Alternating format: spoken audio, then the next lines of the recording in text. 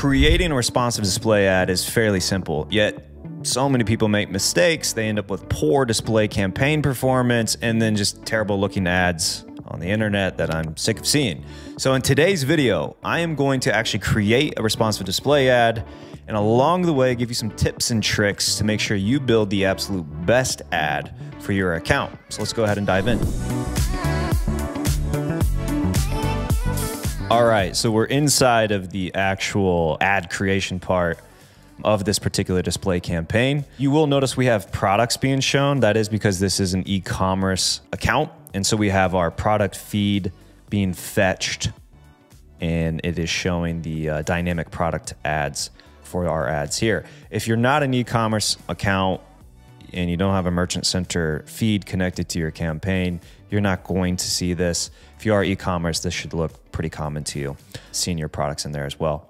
So we've got URL, business name, images, logos, headlines, and all the other settings. So let's just start building this particular ad out for Home Reserve. Home Reserve is a furniture company online. You can actually build your own sectional sofas. Since I am building an ad here, I figured I can plug them. So final URL, I'm gonna go ahead and enter that in. This is a landing page that we have that we want people who click our ad to go to after they click. Now, to clarify, we do have our products being shown from our product feed. If someone were to click one of these products, it would take them to the product page. It would not take them to this final URL. You would only get directed there if you clicked an ad, one of our responsive display ad styles that doesn't include our products in it. So there, a responsive display ad is responsibly changing all the assets you give it. So not every time it's going to show our products. And those times, like if it's text-based or more of an image-based ad, then if they click that, then they go to the family-friendly landing page that we've given it.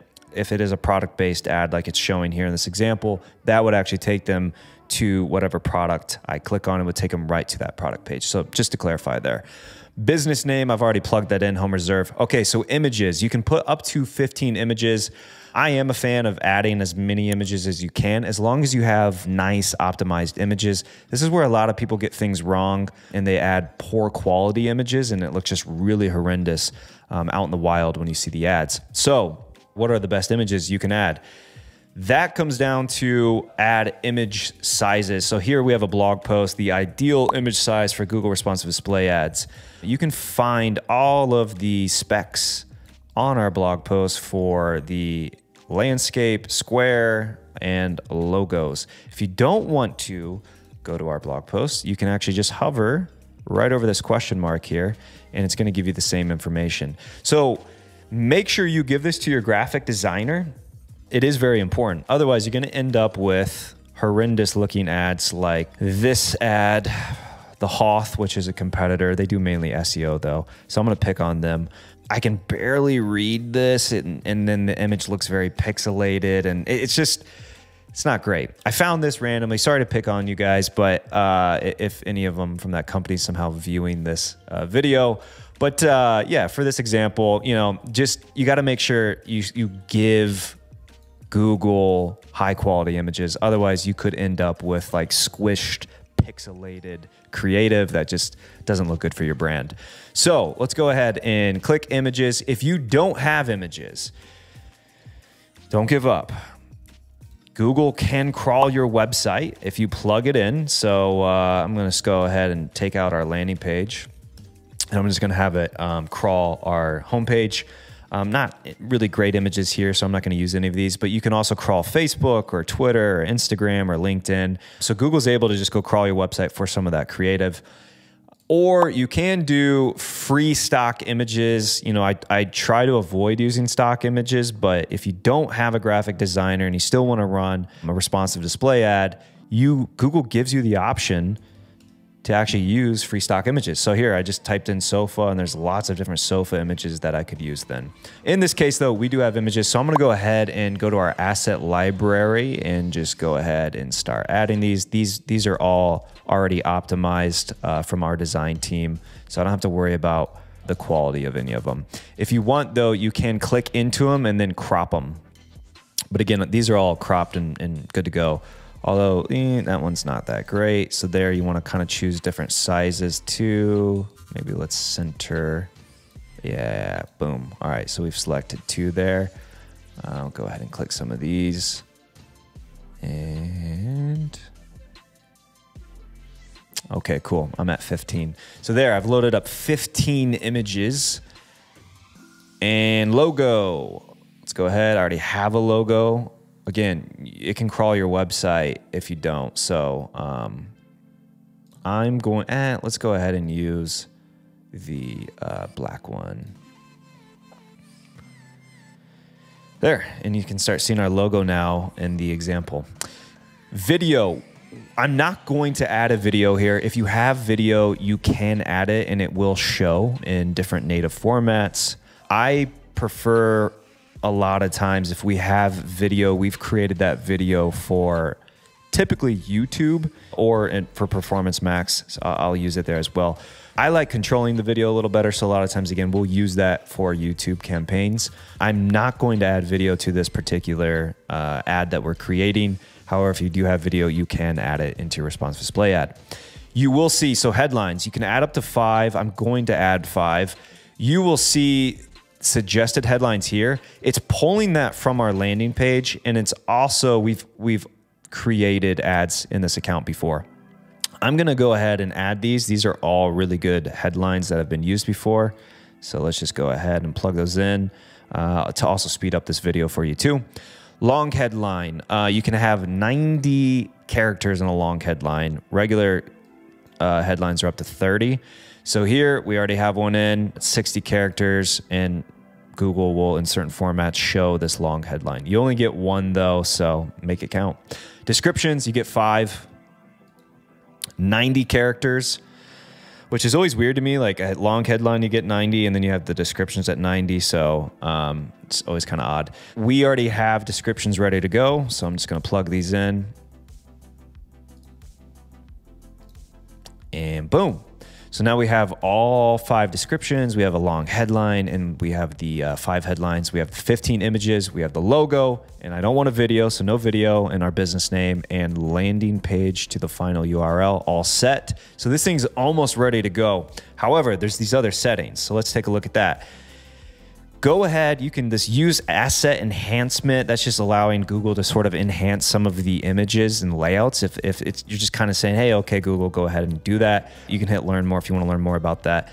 I leave that on. I see no problem with that. What I do see a problem with is use auto-generated video. Nope. If you're going to use video, give it video.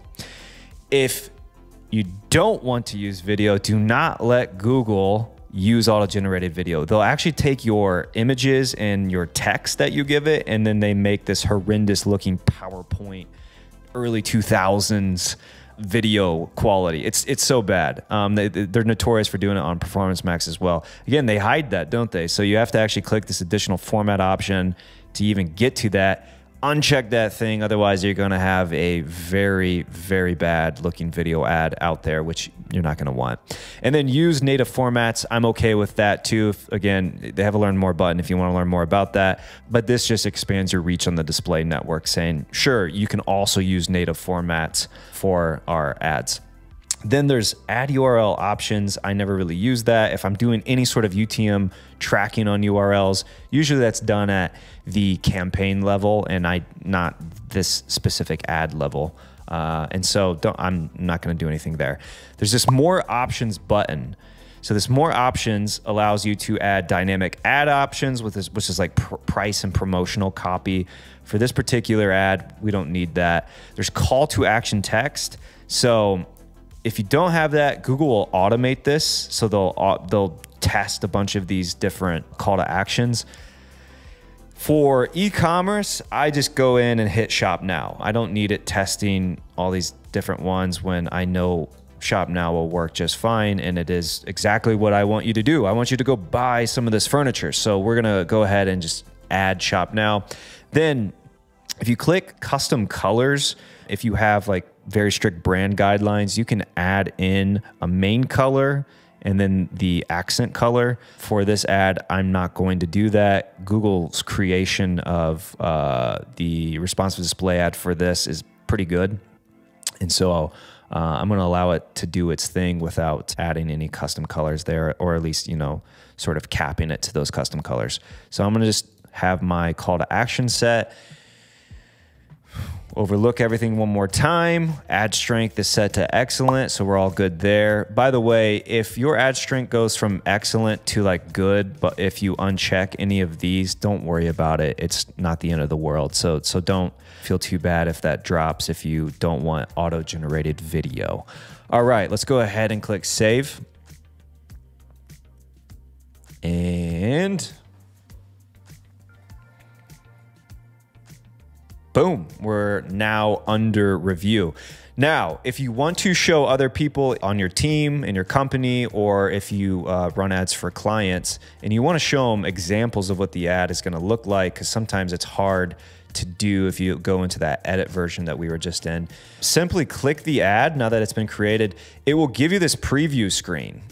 You can then share this link. So I'm going to click this link. You can then share this link with clients or people on your team, and they can see what properties, YouTube and Gmail. They can do mobile or desktop previews. You can do the same thing with websites and apps, so images and image, text, native. So you can see all the different formats that your ads could be shown in.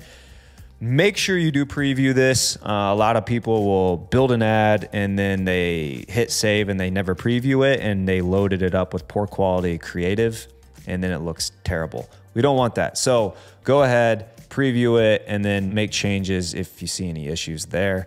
All of ours look pretty good. All right, you've created an ad now. Congratulations. Now what? Most people just let it go and then that's about it, right? Your ad's created. I've already done all the hard work. Wrong. So we already have had an ad running in here for a little bit, not a lot, only 23 clicks, but you see this view asset detail button here. I'm going to click that. So now this is going to take me inside of basically a performance overview of all the assets. So the headlines, the descriptions, and the images. So how do you optimize your responsive display ad? Isn't Google supposed to kind of do that for you? Yes. However, you can help the algorithm by continuing to feed it good creative. So in here, and this is a part of our SOP of managing client accounts, for responsive display ads, we're looking at all the assets and we're looking at the performance. So we're looking at, all right, made for action kids and pets. That's the best performing headline or one of the best ones. We have several good, but look at this, low. So here's a low performing description. I would, to be optimizing this particular ad, I would be going in then and actually editing that description out, and then I would be testing a new description in there and then going back and checking later as you continue to get more data to see how well it did. Same with image creative. So here we'll see good, good, good, best. Here's a low one. This is an image I would be removing, and then we'd be testing a new image. So that is how you optimize now the responsive display ad after you've built it. So build it, you give it all the assets. Doesn't mean it's going to be perfect. Let Google get some action on it with impressions and clicks and hopefully some conversions. And then in this case, hopefully some sales. And after it's got some data, make sure you're going in and checking periodically this performance tab. That way you can go in and start cleaning out the low performing assets and then adding in new assets to test. That is how you can continue to optimize your responsive display ads. I hope this video was helpful. I hope you build the best responsive display ad and you beat your competition out there. If you liked the video, please subscribe, please like, and I'm going to see you on the next video. Thanks.